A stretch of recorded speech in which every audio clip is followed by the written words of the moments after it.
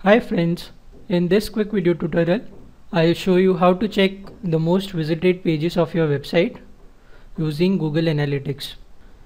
First of all, log in into your Google Analytics account.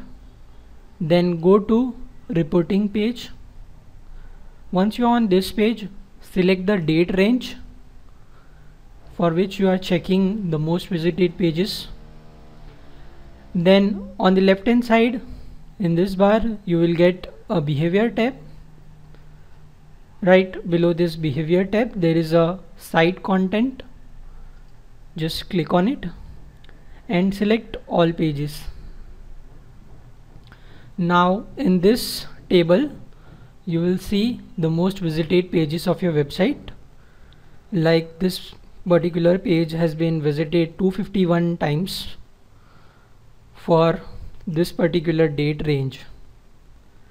Like this you can check most visited pages of your website using Google Analytics. That's it. Thanks for watching.